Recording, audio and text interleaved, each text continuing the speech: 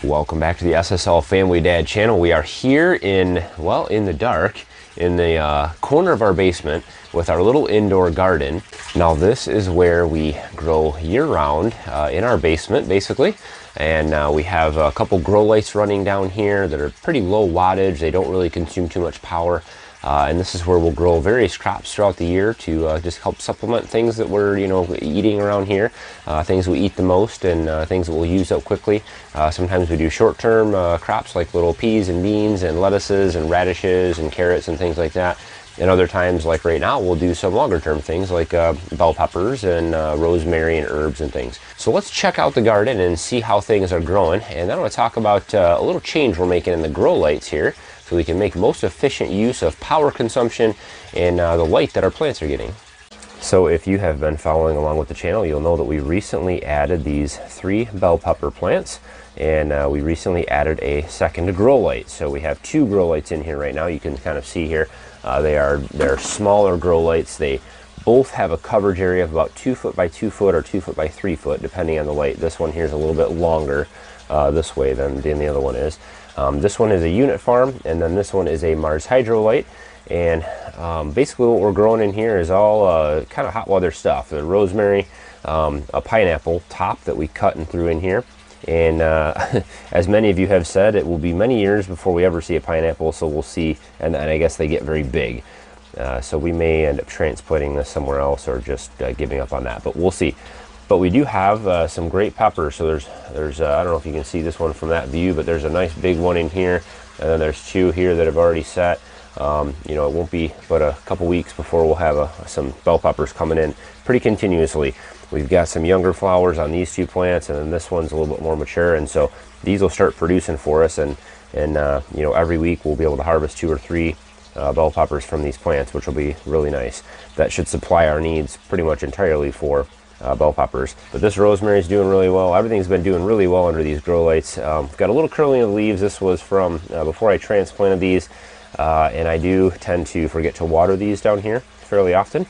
So I need an automatic watering system down here. That's what I need. So right now, basically what I have is these 2 grow lights. They're both very different in the light spectrum that they have and the power that they have. And so I'm going to replace these with a light that is more suited for this size garden. And I think that's important to remember. If you're looking to grow inside and you're looking to create a little indoor grow space like this, whether you're growing in aquaponics or hydroponics or in soil, you want to have lights that kind of match your grow beds.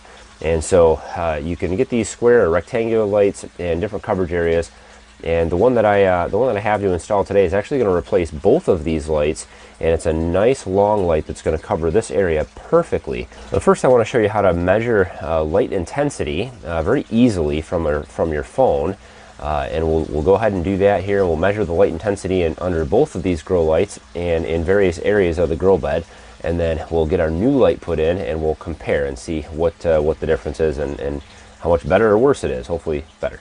And so I'm in an app called the Sensors Multi-Tool. Of course, you can find it on the App Store. This is for an Android phone in particular. I don't know if this is available on iPhone or not. You'd have to check the store there. But there are other light sensor apps that you can use that measure lux and lumens and candle power and all kinds of other things that you can use for a very similar type of thing. So I'm going to just go down here to the light option on this app, and this is going to tell us our luminance. This is measured in lux, and if I hold my phone underneath the grow light here, so I'm right at the top of the plant level underneath the Mars Hydro light that we put in a couple weeks ago, and it looks like I'm at about 26,000 lux right here at this level. This is kind of measuring, I think it's lumens per square inch or whatever, so it's the lux is kind of a good measurement of your light intensity or light power at various levels.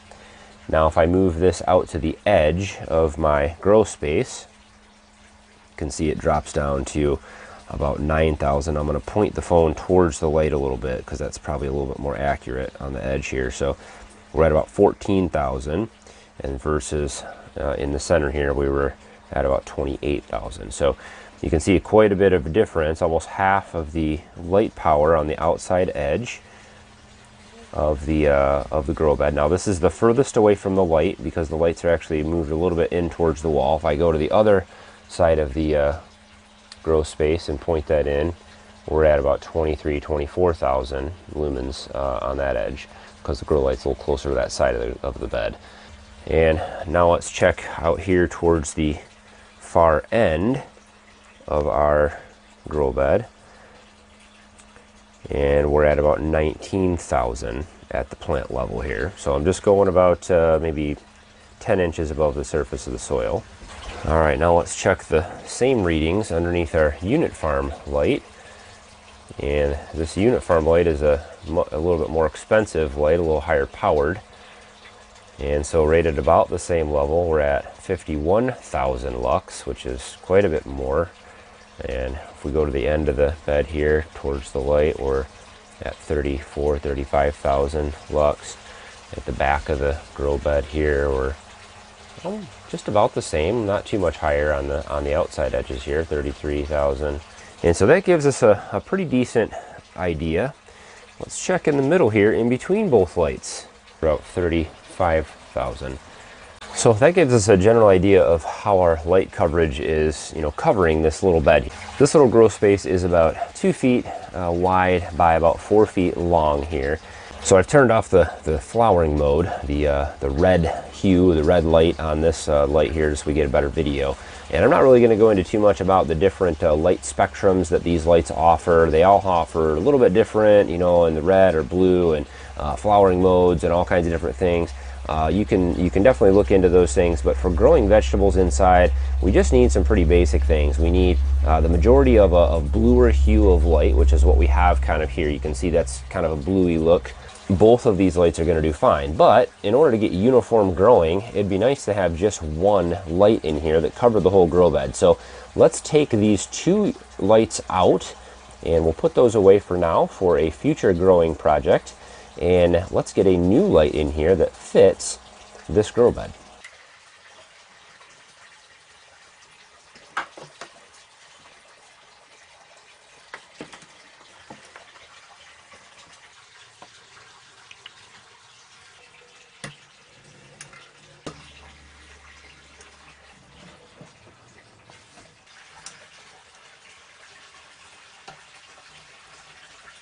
So this light here, just using the kilowatt to determine the actual power draw on the light, is about 228 watts. So 228 watts for the new light, and that's given us full coverage over the whole bed. Now before, the old Mars Hydro light, the newer one that I got on this side, pulled about 145 watts. And then the unit farm light that I had on this side was about 180 watts. So we had a total draw of about 325, 330 watts, somewhere right around there with the old setup. And then about 230, we'll round it to 230 watts with the new setup. So we have about 100 less watts here, which I assume is gonna mean we're probably gonna get a little less light power. So let's get in and measure our lux readings, and about the same heights and areas, and let's see what difference we have. All right, so for our lumens right here at the plant level on this side, now we've got 52,000, so that's quite an improvement from the old light. And we might be a little bit closer with this light on this side, but not much, so it's got to be within an inch or two. And we'll measure then on the back side over here, and we're at the same level here. We're at about 30,000 lux. It's good. And at the ends here, 34,000, so we're good. All right, so moving into the center here, I expect this to be pretty much the same across the board, about 55,000. We've got way more uniform coverage here for this whole grow bed. This is going to be just perfect. So although the light spectrum and other things aren't going to be equal with all these different lights, the light intensity itself is very important. The light intensity is going to determine how much these plants can photosynthesize, and that is very important, obviously. Lots of other things that are important with grow lights, not just your lumens or your lux readings, but that is one of the most important, if not the most important, especially for growing your vegetative growth, so your herbs and your lettuces and all that kind of stuff. But these plants are going to do great under this light, and we've saved ourselves about 100 watts of power and we've now shaped the light that we have basically to the shape of our grow bed, our grow system here. And so now we've got the most efficient use of light. So we've replaced 2 grow lights with 1, and this thing is going to work much better in here to cover this area. You can see these little peppers in here. See these little peppers starting, and these things just grow super quick in here. Don't have to worry about bugs. Nice constant temperatures. We've got a bunch of them starting here. We've got 1, 2, 3, 4, 5. We've got 5, 6 peppers already running on this plant, and you can just see it's just flowering like crazy in there. There's flowers everywhere, growing like crazy. Leaves popping out in the new growth here. So these will replace these leaves as they die off. Very, very healthy plant. Even though we've got some curling on the older leaves here, this is a super, super healthy plant. Same with all of these. This one here has just kind of started to revive after the transplant, and this was also one of the weakest, smallest plants that from the old grow shelf was on the far outside edge of the light. And so now this one's in the center, so it should get the strongest light.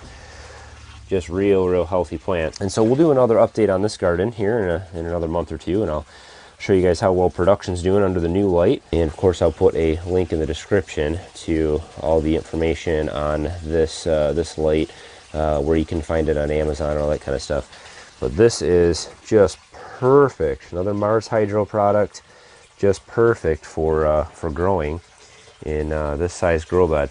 This would also work really well if you're doing an aquaponics system or a hydroponic system, because this would fit really well over a barrel. So half of a barrel is about the same size as this bed, and one of these lights would cover each barrel really well. And so and the price on these is not too bad at all. So we're back in the dark so that you guys can see me with the grow lights on. It washes everything out, and I can't you guys can't see me. So but this light is, man, this thing is nice. It's just perfect for these longer growing beds, which is what I've always used. Whether I was growing in the half barrels in the aquaponics system or in this little horse trough, it's always been an elongated grow bed that I've had. And so this light is perfect for coverage area. Coverage area is super important. If you get a light that's a 2x2 or 2x3 coverage area and you've got a 2x4 space, something's going to give. You're going to be wasting a lot of your grow space. Adding 2 lights like I had before was fine, but again, you saw that there's a lot of overlap there with those 2 lights, and so we were wasting about 100 watts, you know, of power every hour that those things ran, 12 hours a day. That adds up to quite a bit, actually, over a month or a year. And so we cut back 100 watts of power that we're using, and now we're super efficient, and we're getting good coverage for the whole entire bed. And so it's really important to size your grow light, not just paying attention to the lumen power and the different light spectrums and all that kind of stuff and the LEDs that you're getting, but also the actual grow coverage area of that light. And it's really going to depend on how the light's designed. So these things are just absolutely perfect. Again, I'll put a link in the description on Amazon to those. I might be buying a few more of those to use in our garden bed, because I think these will work great in our raised bed system that we have out in the greenhouse. I could probably put a few of those all the way down the center of that 25-foot long bed that's about 4 feet wide, and probably get a pretty decent coverage that way, at least right down the center. And so might be something I could do for the winter. We'll see. That project will continue to evolve out there. As always, guys, don't forget to hit thumbs up on the video today. Hopefully you guys enjoyed. Just a quick update on the grow system, and man, I can't wait to get our first fruits out of this thing and eat some of them bell peppers. It's going to be awesome to have a steady supply of those here right in the house. Also like to hear from you guys. Would you like to see another aquaponics system built? Whether it's a little inside system here or maybe something out in the greenhouse. Is that something that would interest you guys? I know that's kind of where this channel started, was with aquaponics, and so I'd love to hear from you guys, your thoughts on that. And as always, guys, thanks for watching. Have a good one.